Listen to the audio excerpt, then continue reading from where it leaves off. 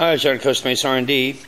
Today I have some BMW main bearings on the bench here, and I've been asked several times about what I do to make these engines last a little longer.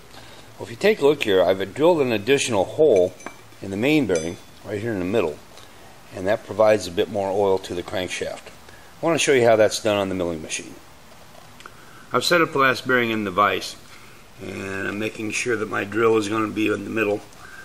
So move this down just a little bit right there. And there we go.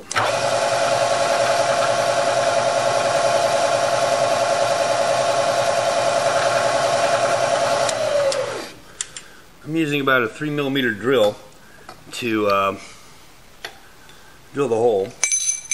And one thing you want to do is on the back side there's going to be a burr. So you take a chamfering tool and just take that out.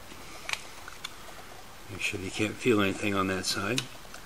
And this side here, because our hole is in the middle, it's not going to tear up the bearing or anything. Anyway, if you have questions about modified bearings or need a set of modified bearings, you give me a call here at Costa Mesa R&D. We'll see you soon.